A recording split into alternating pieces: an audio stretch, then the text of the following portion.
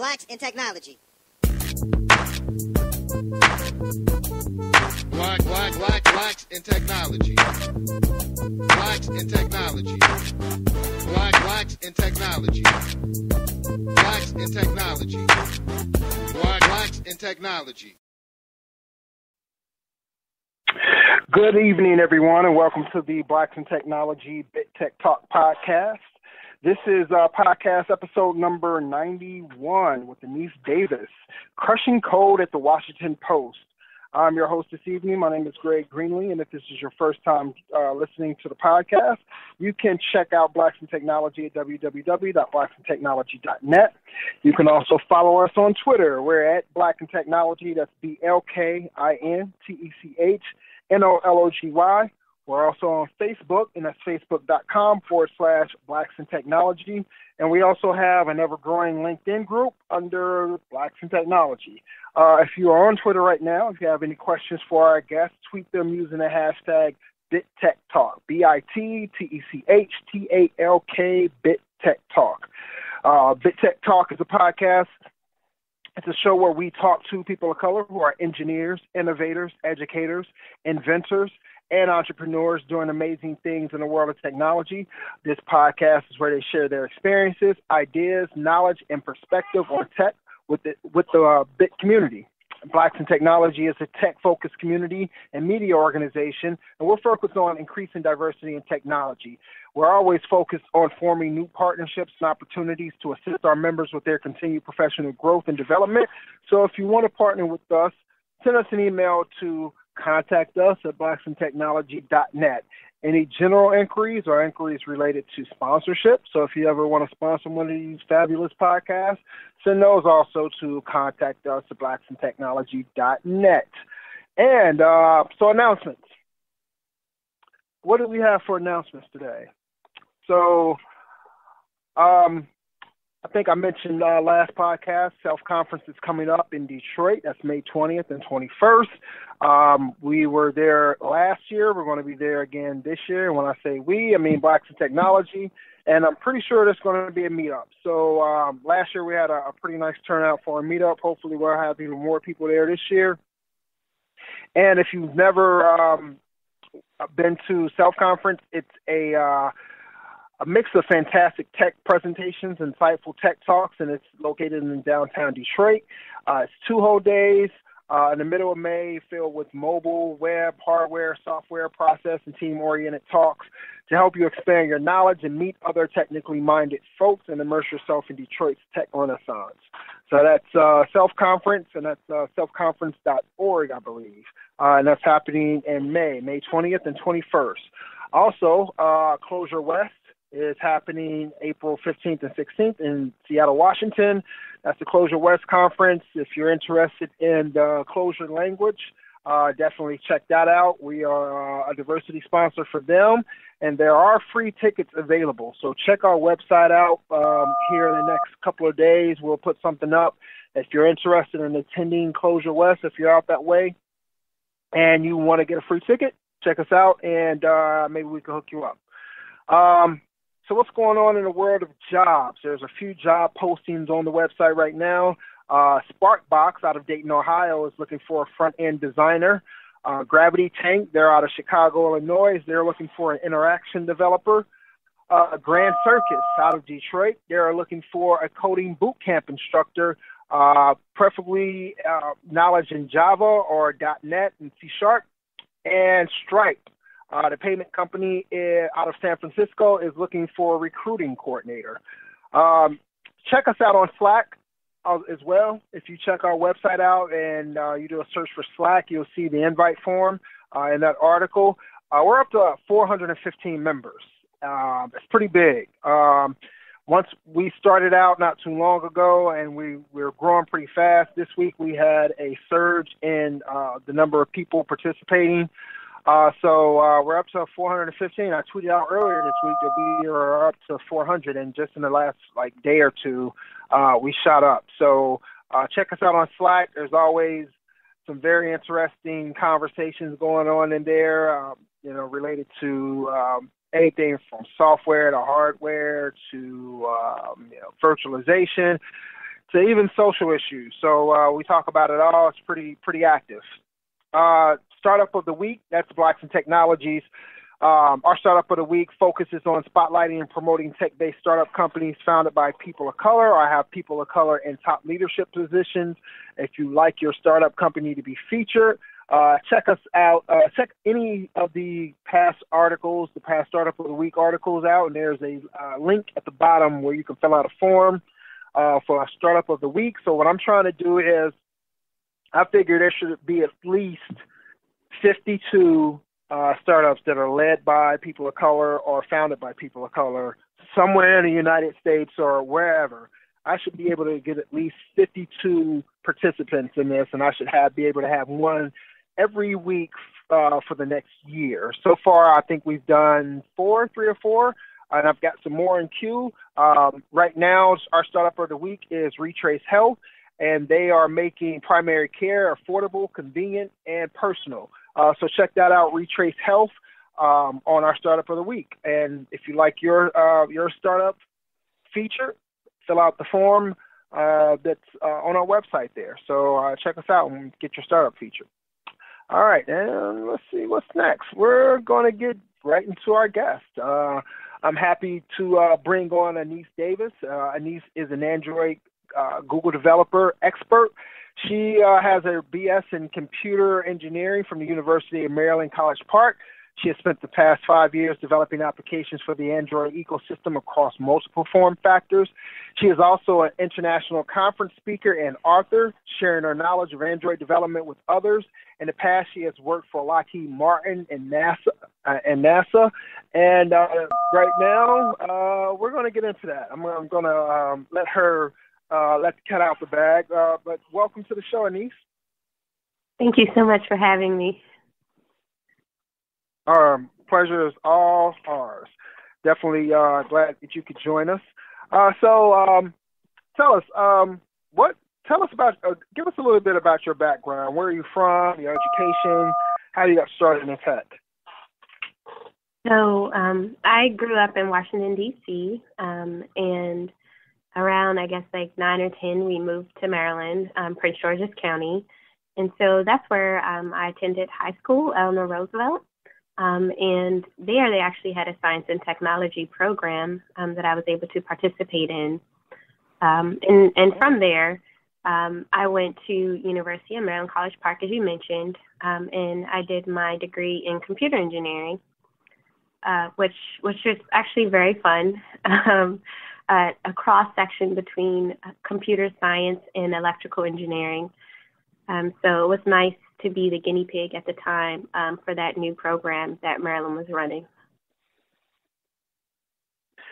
Nice. So I attended college for computer network engineering, and one of the things, and it's sort of like what your curriculum was like. So there was, computer networking involved, but there was also this piece that I didn't realize at the time was engineering. So you actually took a lot of actual engineering classes, for instance, like AC circuits, DC circuits. You took like digital analysis, digital sequential logic. So were those some of the classes that you had to partake in as well? Yeah, so we had to do a lot of work with like circuits, understanding capacitors and resistors and how those things work together. A lot of classes on like thermodynamics, digital signal processing. It's interesting that I use none of that today, but I had to learn it at the time. Same here. It's funny because I loved it while I was doing it, right? So I'm in class and we had a digital combinational logic, and that was the introduction to circuitry. And so we would have these breadboards and all these integrated circuits, and we would take wires and connect the leads and everything like that. And we would have these switches that we would switch on and off to make sure that the circuit that we built actually worked. And I love doing that stuff. I love the hands-on aspect of it, and I love learning about how electronics and everything work. but I use none of that right now, none whatsoever. Even when, there was a class that I took, it was sort of like, or I guess it was assembly. It was microprocessors, I think the class was, and we did some assembly programming on a real, probably irrelevant processor, some Motorola process, probably something used for like embedded, some embedded circuitry or something. But I love that class. I even love, doing assembly, but I don't do any assembly programming or any of that stuff.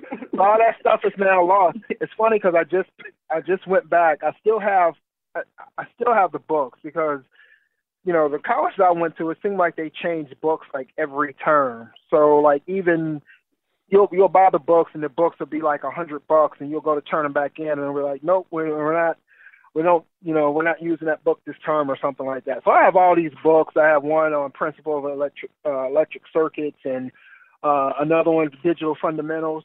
And I just picked that back up and started reading it again because I kind of wanted to get a little bit more familiar with, some of the past knowledge that I lost, I guess. So do you catch yourself doing anything like that, or are you working with like any type of circuitry or hardware at all, like even in your spare time? Absolutely not. I pretty much, by my junior year in college, I realized that programming was for me, and I just finished the electrical engineering stuff because I had to. I was already so far into my degree, and then I never looked back. Gotcha. Excellent.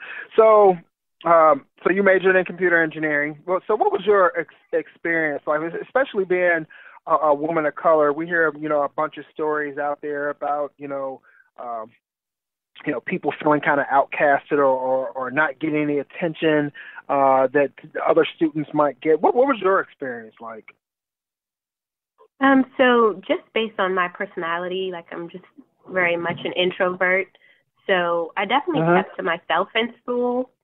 And also there was just other dynamic is the fact that I was on a scholarship and I wanted to make sure I completed my degree in that 4-year period because I didn't want to have any student loans after graduating.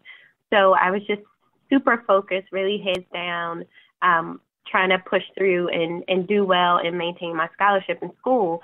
But with that being said, by my junior year, I was inducted into the Electrical and Computer Engineering Honor Society, and that sort of gave me the opportunity to be, to just be more involved with people. So I would participate more in the chapter events, and I was the fundraising chair, and so then I would also join study groups and things after that. And it actually was a good experience interacting with fellow students for a change at that point. Right. So were there any challenges that you did face, and if so, how did you overcome those? Yeah, I'd say the biggest challenge was being one of the few women in the program. So whenever there was lab work or maybe a group project, it just seemed like everyone else knew each other and they would quickly pair up. And so then you end up on this team where it's the people no one else wanted to work with. So I'd often have to do most of the work. And then even on certain projects, like I'd go to the computer lab and they would be individual assignments, but I'd see groups of people working together as a team to complete the work, which of course was extremely unfair. But I guess how did I overcome it is that it forced me to see, okay, this is a real world. It's not fair. And I need to stand on my own. And I think it just pushed me to become a better developer and to do really well with reaching out to professors or teaching assistants when I wasn't getting that support from my classmates. Were your professors, were they pretty responsive with any questions or any issues that you had? I would say that my professors did a pretty decent job, but I think it's also because of my approach. I just kind of coming from a different angle, I spent 1 year as a middle school teacher. And just to think about myself as a teacher and what students I sort of took to, or what students I assisted the most, it wasn't necessarily the smartest person in the class, but it was the people who tried the hardest. And so going back to college, I just tried so hard. I would do all the homework assignments. So I wouldn't just show up at office hours like, please help me. They would look and they would say, okay, you do all the homework. All right, so let me show you this one problem. And I think that was part of how I was able to have that better working relationship with my professors. Interesting. Yeah, I mean, that's a really good tip. Showing that initiative and, having your teachers respond to that in a positive way. You hear a lot of horror stories out there about, being ignored, or teachers not responding, or not being responsive to your needs and things like that. Because we are not there to actually see, you never know like what the dynamics really is. But that's a good way to actually try to build that rapport between you and your teacher is, show them that initiative from the beginning, and maybe that'll help, bring that relationship a little bit closer. Good advice. Right. So what was the very first program? Go ahead. I'm sorry. No, you go ahead. I'm listening. Okay. What was the very first program that you wrote? So my first memorable coding project was in Visual Basic, and it was a very simple program that exported telescope calibration data into this Excel spreadsheet. And I just remember it so well because I wrote it when I was interning at NASA. And it was just such a great feeling of accomplishment to know that a student in high school can, do something to help contribute to the success of NASA. So that was just like really empowering for me as my first really memorable project. That's pretty cool. We had a young lady on our last podcast that Camille Eddy. She's a mechanical engineer, and she has done some work in the past with NASA. What was that? I mean, what was that experience like? Just actually, we're gonna get into that later. I want to ask you about your experience at NASA. So, let me ask you about mentors. Did you have any mentors coming up, like in high school? To kind of pushed you into, I wouldn't say push, but kind of helped you along in your like technology journey? I didn't really have any mentors, and I was the first person in my family to, even go to college to get their bachelor's degree. So I didn't have a lot of examples of people just kind of close to me in my life who did it. But we're in the age of technology, so you can definitely kind of go online and you like make your own mentors. And that's sort of what I've been doing over the years, is just finding people doing what I want to do and staying in touch with them as best I can, via the internet. And that has proved to be very helpful. Right. Excellent. So, and, I'm going to plug the Blacks in Technology Slack channel right now because, one of the things that I always like to tell people about the BIT community is that, if you're looking for that person, that mentor, somebody that you can talk to, our community is very, very good at doing things like that. So, you can, come to the site, you can ask questions, you can give advice yourself if you want to, but, it's a heck of a resource for people who are looking to just learn a little bit more or learn how to get into a career in tech or whatever. There's always people out, within our community that's willing to help and willing to answer questions. And like I said, we're up to over, we got 415 members in our Slack channel. A lot of them are very active. So, and we have a coding channel within our Slack channel. So if you ever want to pop in, and there's a lot of, very knowledgeable developers there, I'll send you, what I'll do is after the podcast is over, I'll email you the link if you want to join. So, yeah. Yeah, that would be great. So I really like that. Excellent. So how did you get into Android development? What sparked that? So about 5 or 6 years ago, I finally moved on from BlackBerry, and I got my first Android phone. So wow. Of course, yeah, I know, right? I was a very diehard, loyal BlackBerry fan. But I finally moved on. I got my first Android phone, and since I already knew Java, I really wanted to learn how to make an app for my phone. So I just taught myself Android development using whatever I could find on the internet. And then I started to take a few classes online that were free.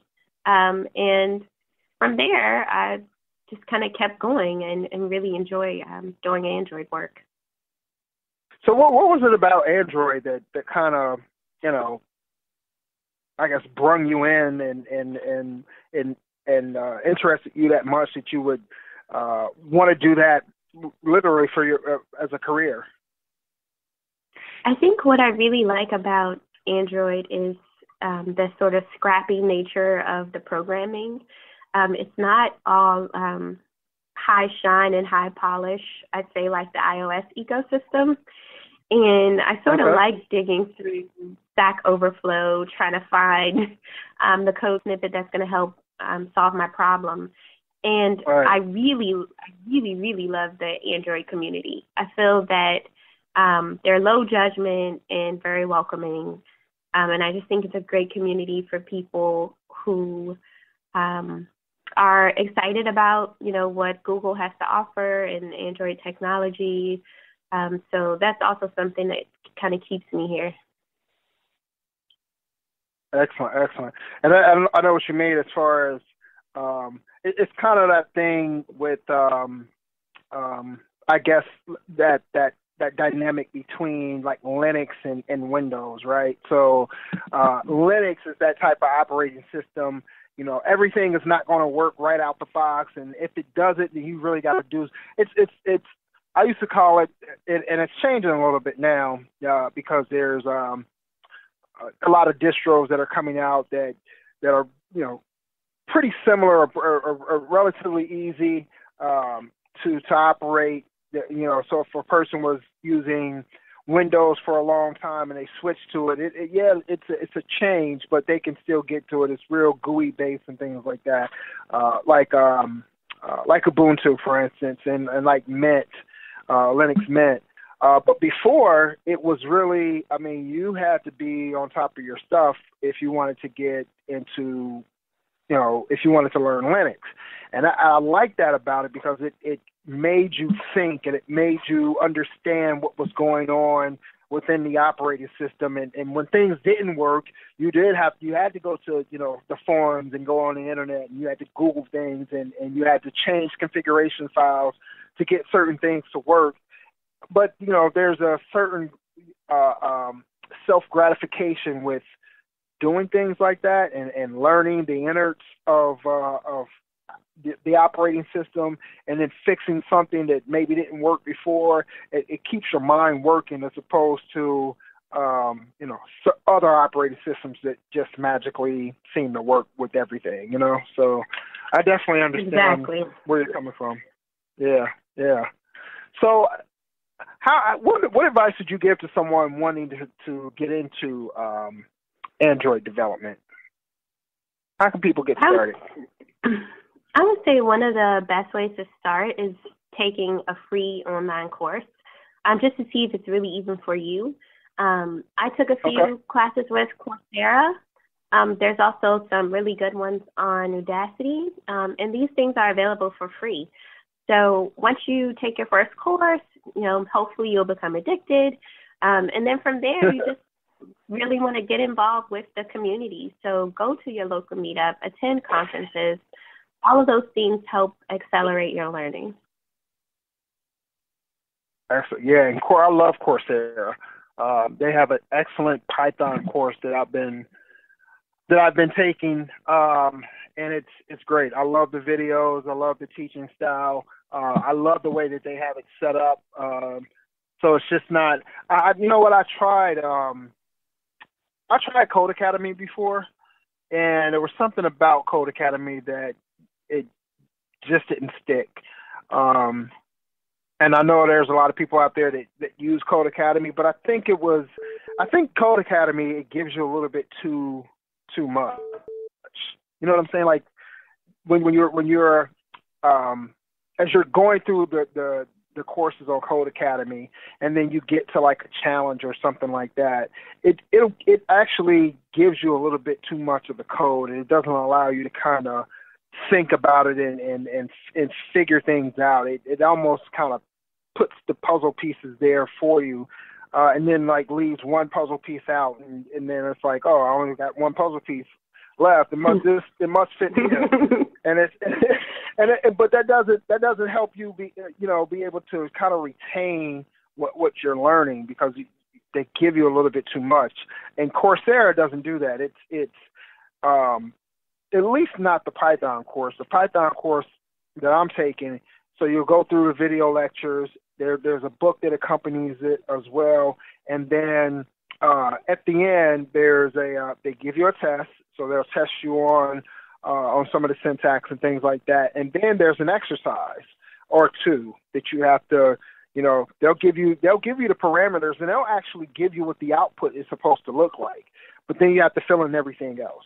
And that recall, is what helps you to remember what you just learned. And so that's helped me a lot more than Code Academy has.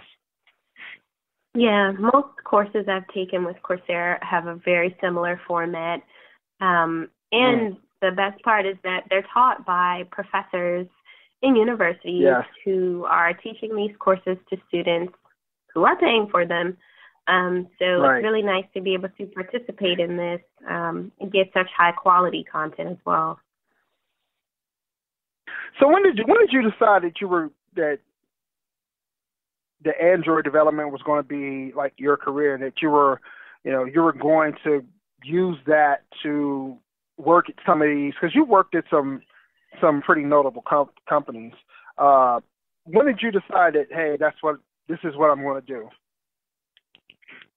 So I think one thing that really helped me is a book I read, the Software Developer's Life Manual. And it's just a really great book by John Sonmez. And he's basically talking about how developers can really look at themselves as their own brand, business, and as a career instead of just having a job. And one of the core concepts is that you need to specialize. And so for me, anyway, I have just always been really interested in Java. So in one way, that's a specialty. But I was also doing a lot of like web frameworks and back-end API design and things like that. And it just sort of had me all over the place. And it's hard to be an expert if you're doing, 4 or 5 different things. So I just picked what I was the most passionate about, and that's Android. And so that's when I decided to pour even more of my energy into kind of perfecting my craft when it comes to Android development. Excellent. And this podcast is called Crushing Code at the Washington Post. I don't know. That's not entirely true right now. But let me actually, because I'm trying to remember. So I think I reached out to you on Twitter, and it was because of that tagline that you had in your Twitter profile. It was Crushing Code at the Washington Post, and I thought that is such a powerful tagline. like I gotta have her on a podcast. Where did that come from?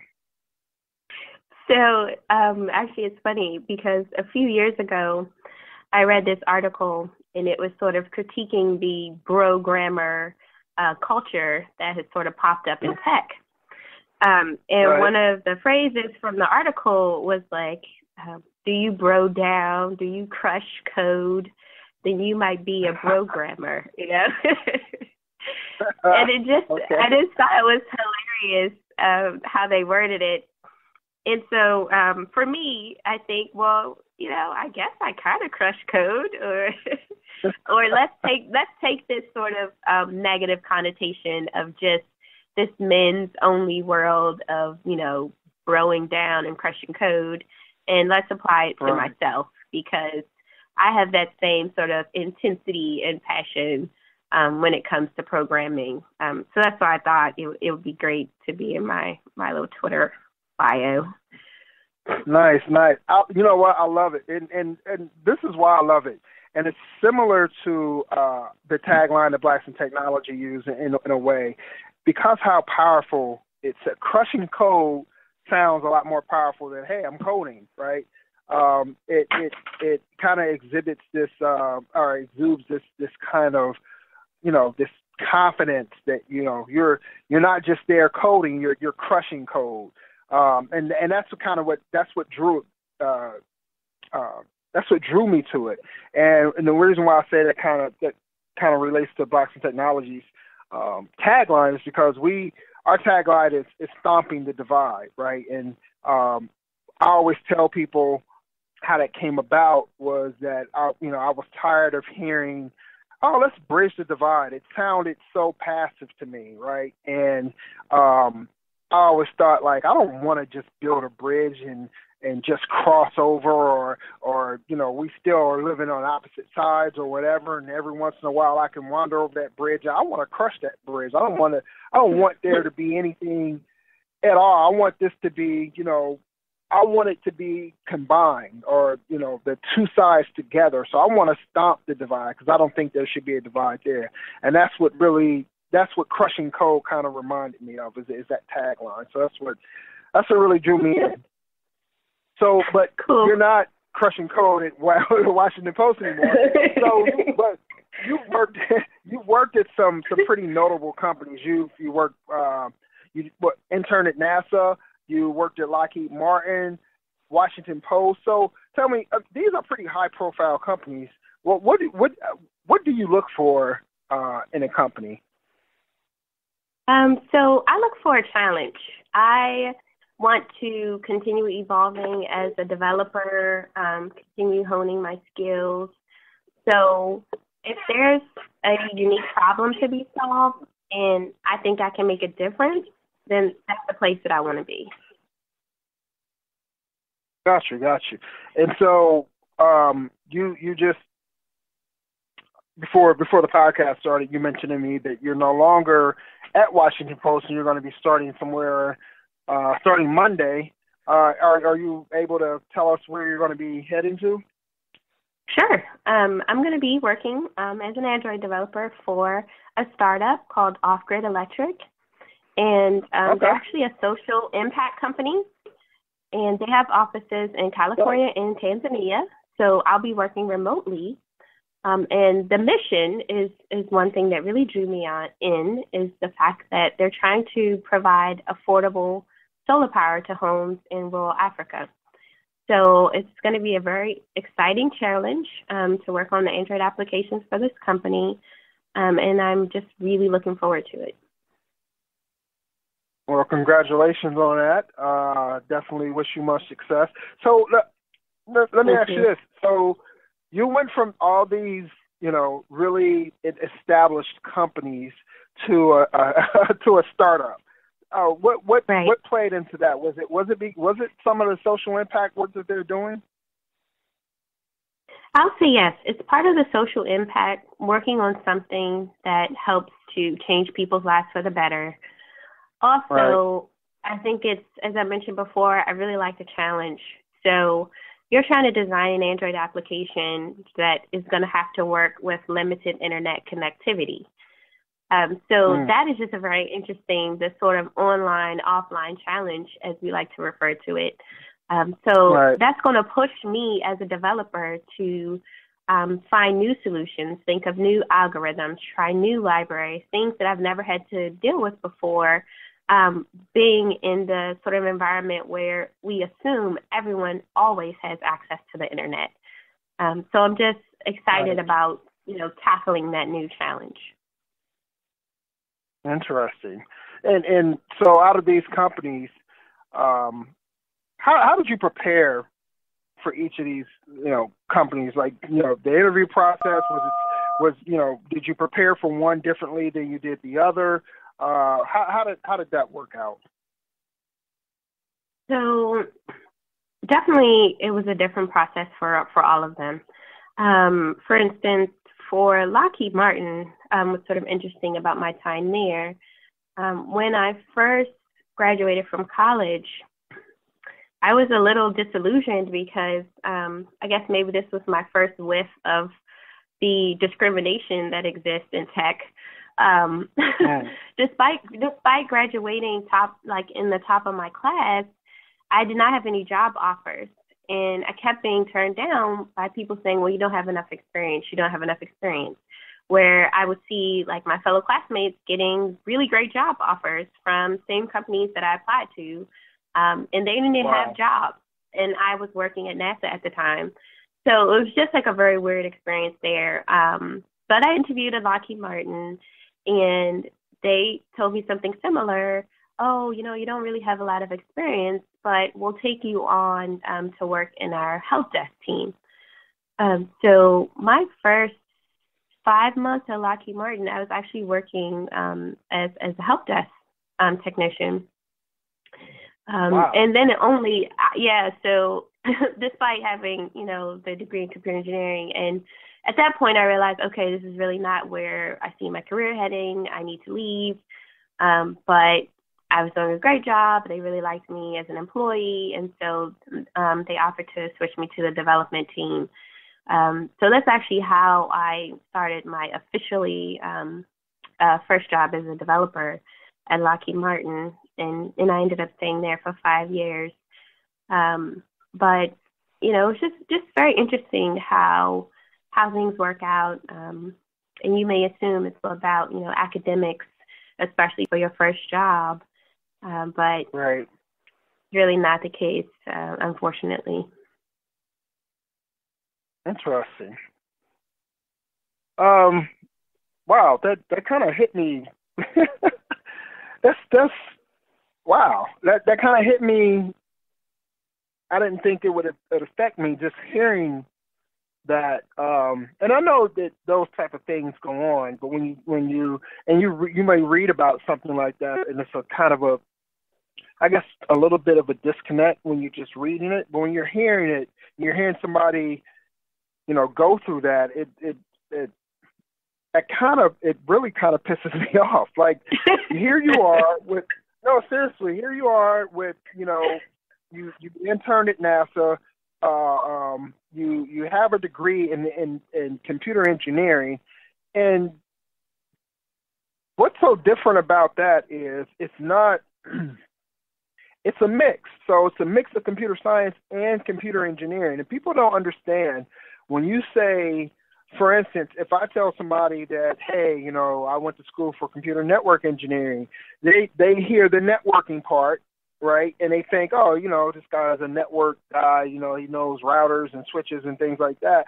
But it's like, no, there is an engineering portion of this whole entire thing, the low-level circuitry that you probably never had to touch in your life. And, I took courses that you didn't take, and courses that, require serious intelligence in order to be able to pass these courses. So you had that, you had your internship at NASA, and they relegated you to working help desk. They didn't want to put you, not even an entry-level role of, not even like a junior developer. It's we're going to put you, that's, wow, that rubbed me the wrong way. Yeah, it was But definitely a right. hard pill to swallow initially, but I think it was good for me because it helped me to see more of the real world, and little by little over the years, I guess it's the whatever rose-colored glasses they say. You Right. start to see the world for what it really is, and then now you have to Yeah. work it to your advantage, right? Right. Right. Right. It's funny. We were having a discussion in our Slack channel yesterday, and it was a discussion about an article that we were having a conversation about that just recently was out on the internet about a young woman who was working at a certain notable tech company, and she has some issues with that company and things like that. And we were talking about, you know, various different things, or looking at it at different angles, and expounding on the whole entire situation. But one person made a comment about you know, some of the things that people were saying during the conversation about how the person acted during this whole situation. There were some missteps that this person was having, and some people were, you know, basically saying, well, you know, this person probably shouldn't have done this, or, you know, they should have done this differently, and so the person, there was a young woman who kind of mentioned, like, hey, like, you know, she should have done that, but, you know, kind of over how hostile that work environment was, and you know, somebody saying, like, you know, that's part of life. Like, you know, there's going to be situations or jobs that you work at, you know, yeah, this job shouldn't react this way, or, you know, your working environment shouldn't be hostile, but the fact of the matter is, it's like that. And Mm-hmm. you know, there's not a magic wand that's going to, you know, that you can wave that one, you know, that it's going to fix everything. You have to learn how to navigate that, right? And this is not so much as trying to put down or call her out for her actions. It's more like, hey, you know, we need to navigate differently in these environments. And what goes for somebody else, another person of a different color, doesn't necessarily go for us. And we have to be aware of that. And so with that, we have to learn how to navigate within that space. And there were some serious missteps that this person had. And yeah, you know, we feel bad for, you know, the things that she had to go through, but we also want people to know that you can't do these type of things in a work environment and think it's okay because your counterpart has done the same thing. That's just not how it works, unfortunately.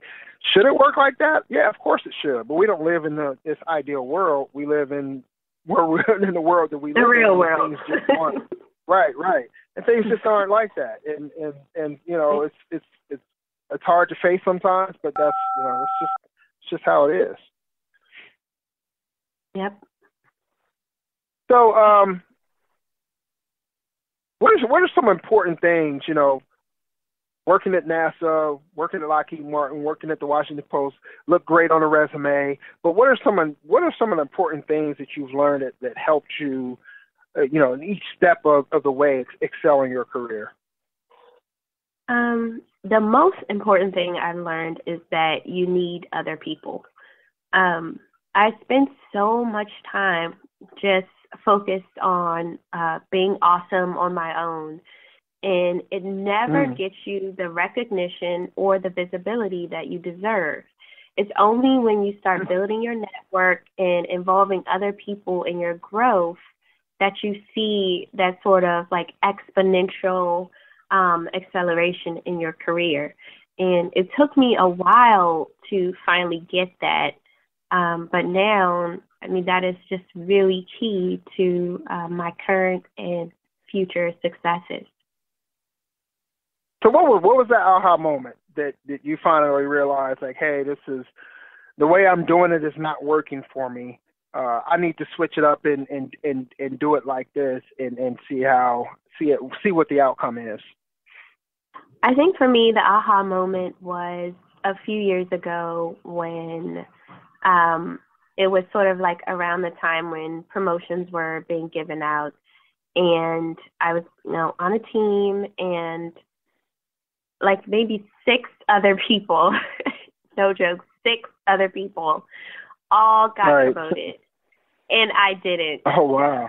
But on top of it, we had this like annual meeting, and they sort of list out all the key projects and, whether or not they were successful and met their goals. And then my project was the only one that was successful. So it's just like irony of irony, that you work super hard and you achieve great things. But if you don't have that visibility and you don't have that network, it just goes hidden. It's like you almost didn't do it. And one of like my really great mentors and role models, Chuki Chan, she always says that hidden work doesn't count, period. Like hidden work doesn't count. So everything you do, make sure someone sees it. And it's just so, so true.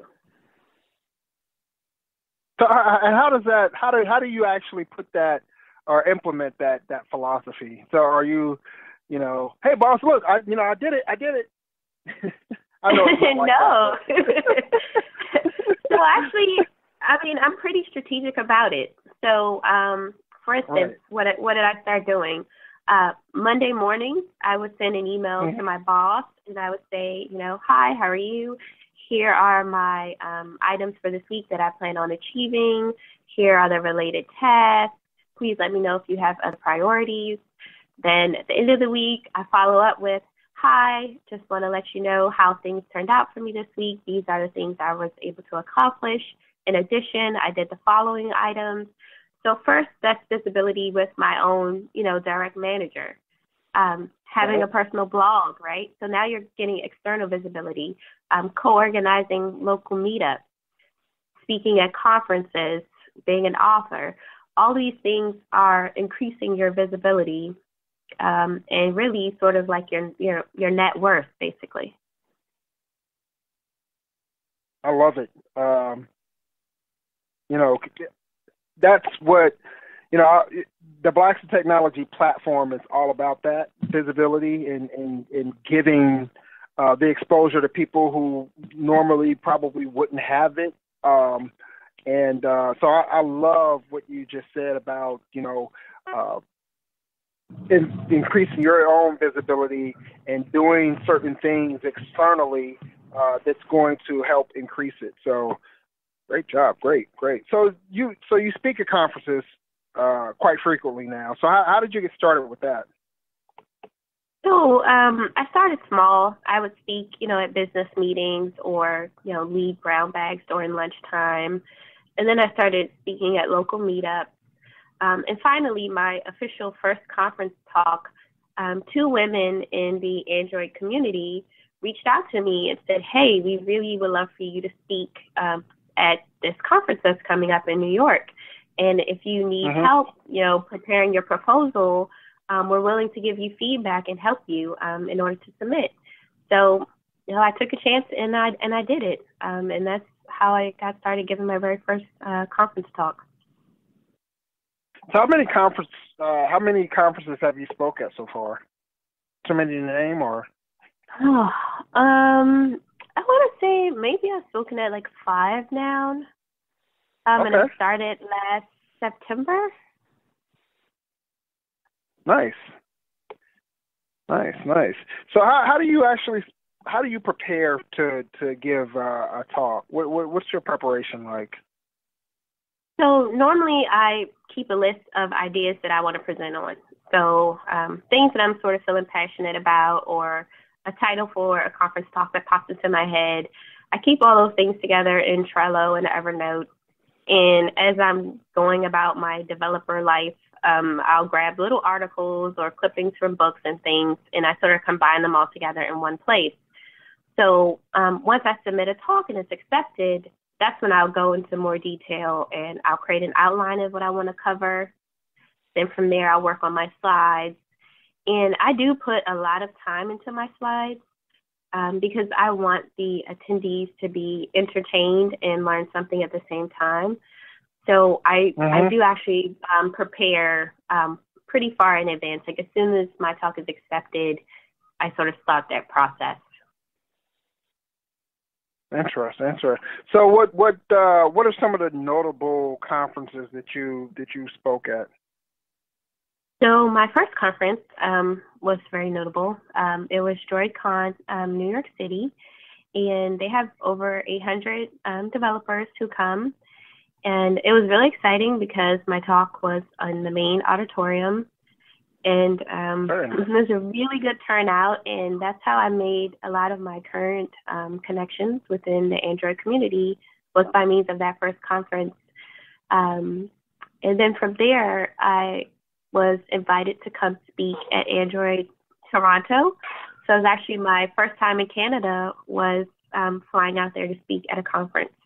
And it was just a really amazing experience for me. And Canadians are so friendly. So if you ever have a chance to go, it's just a really, really great time going out there. So those are two of my favorite conferences that I've spoken at. And it's good to know about Toronto because there's some pretty exciting news that coming up for Blacks in Technology that involves Linux and involves Toronto.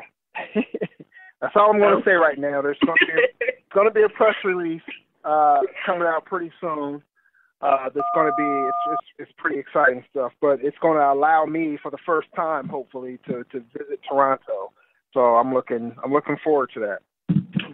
That's really cool.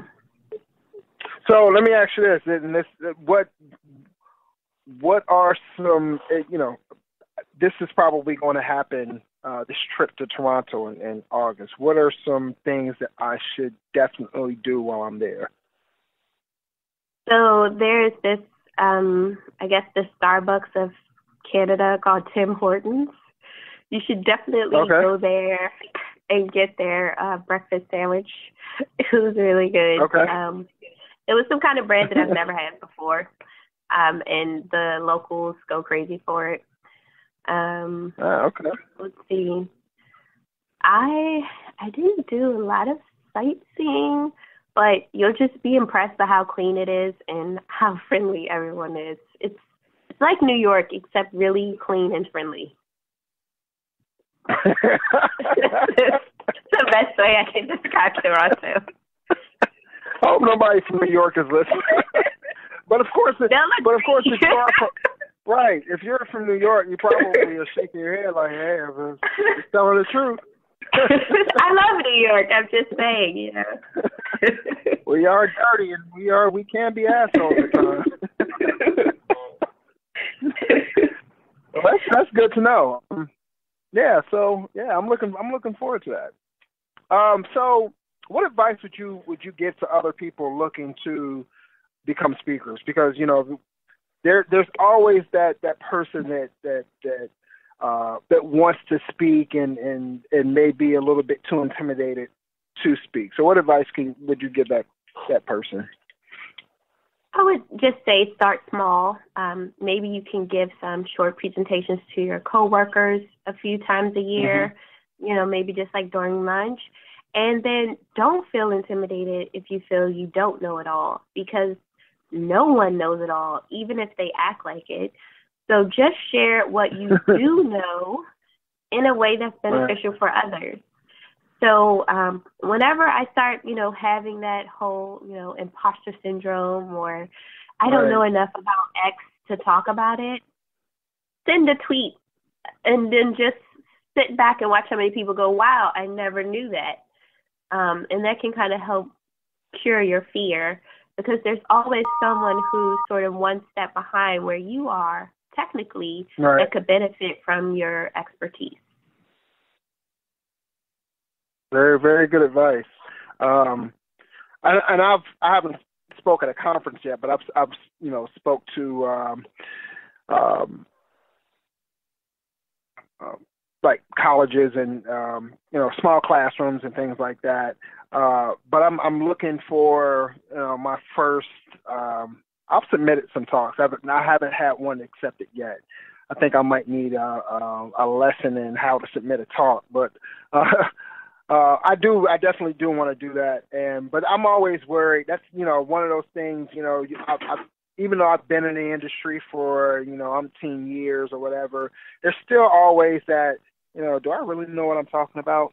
And it's especially if you have to go up in front of an entire audience, and then you think like, oh my God, I'm going to be exposed. And I always refer back to I don't know if you've ever seen the movie Collateral with Jamie Foxx, Tom Cruise, Jada Pinkett Smith.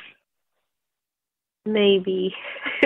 There's okay. So Jada Pinkett Smith in the movie, she's a lawyer, right? And Jamie Foxx is this he's this cab driver, and she's his fare, right? And they're driving and they're talking and things like that, and so she starts telling him about how she prepares for a trial, right? And she says like every time before a trial, she goes over, the trial notes and things like that. And she says, then she goes and she throws up.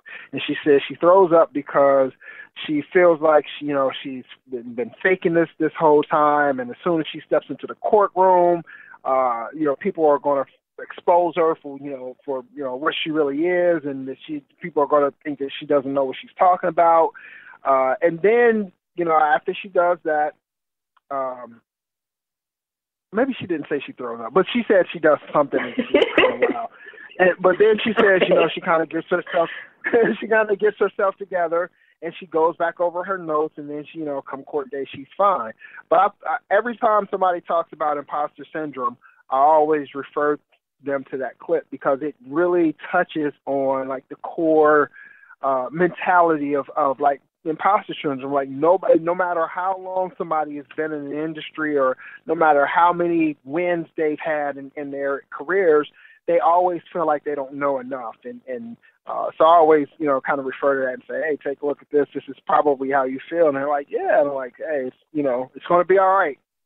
It's, she survived it. you just got to do it. Yeah, you just got to do it. And it was really interesting. I was listening to a podcast, a Tim Ferriss podcast, actually, with Jamie Foxx. And he said, what's on the other side of fear? Nothing. He's like, you're so afraid of doing something, but what is really the worst that can happen? And most of the time, nothing. So just go for it and just do it. And I will say the same thing about speaking. The benefits just like so far outweigh the negatives, and it really helps to accelerate your career. Definitely. You're also a published author, and you've done some training videos. I've seen with O'Reilly Media. How did you become involved in that? So interesting story. Someone contacted me on Twitter. They saw the title and description of one of my upcoming conference talks and said, that would be a great course for O'Reilly. And literally from there, I had a deal to make some videos with O'Reilly. It was really that simple, just right time, right place, and saying yes to an opportunity. Very nice. And what are the videos about? So the course is called Developing High-Quality Android Applications, and it's more for intermediate Android developers, and it basically walks you through the importance of testing, how to do it in Android. We talk about static code analysis and just the various components of your application that can just really make it more maintainable and of higher quality. Excellent. And so how can people actually find those videos? They just go to O'Reilly's site and. Yeah, you can search it on O'Reilly. I also have a link in the sidebar on my personal blog at adavis.info. Okay. And I think I also have a link in my Twitter bio as well. Okay, excellent. So between speaking, writing, coding, training, which one of those do you like the best, and why? I definitely like coding the best. It's where I'm most in my element, just kind of me and my thoughts attempting to solve a problem using code. And that's, I guess that's my happy place. So I definitely love coding the best, but the other things are a close second. Nice. So what's next for you? What's some of your future plans? So what's next? I want to continue conference speaking, and I've never been to Europe, so I have applied to speak at a few conferences in Europe this year, and I'm really hoping those things pan out. So I think it'll be a great opportunity for me to go and see more of this big wide world. Also, Monday morning, I'll be starting my new job as Android developer for Off-Grid Electric, and just excited about those new challenges and opportunities as well. Excellent. Well, good luck on the conferences. Hopefully, you get to speak there and get to visit and explore Europe. Thank you very much. So before we wrap up, how can other people follow you? How can they contact you? How can they, find out more about your training videos or your books or whatever, anything that you're doing? How can they do that? So I'm pretty active on Twitter, and I'm at BrownGirlDev, minus the O and I. So that's definitely the best way to get in touch with me. Excellent. Well, Annyce, I definitely wish you the best of luck and wish you much success in the future. I want to thank you for coming on to the show and sharing your life with us tonight. Thanks for having me. You're welcome. Take care.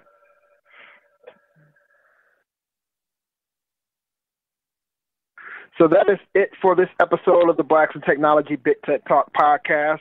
I want to thank our guest, Annyce Davis. If you like what you heard tonight and you want to let us know, or if you have any suggestions or comments, email them to us at contactus@blacksintechnology.net. What's coming up? Join us in 2 weeks. 2 weeks from now, March 31st. So we have Tamika Reed and Dion Parler. They are Women in Linux. Women in Linux is a dynamic group who celebrate Linux-centric women in technology, exposing women to other tech careers using the foundation of Linux, and a viable resource for obtaining and sustaining a thriving career in tech. Should be fun because I'm a Linux enthusiast. I met Tamika and Dion at, where did I meet them at? PuppetConf? Yeah, it was PuppetConf, 2015. Very knowledgeable, very excellent women. Going to be happy to have them on here in 2 weeks. So tune in then, same time, same channel. Remember, tech yourself before you wreck yourself. Take care. Have a good night. Blacks in Technology. Blacks in Technology. Blacks in Technology. Blacks in Technology. Blacks in Technology. Blacks in Technology.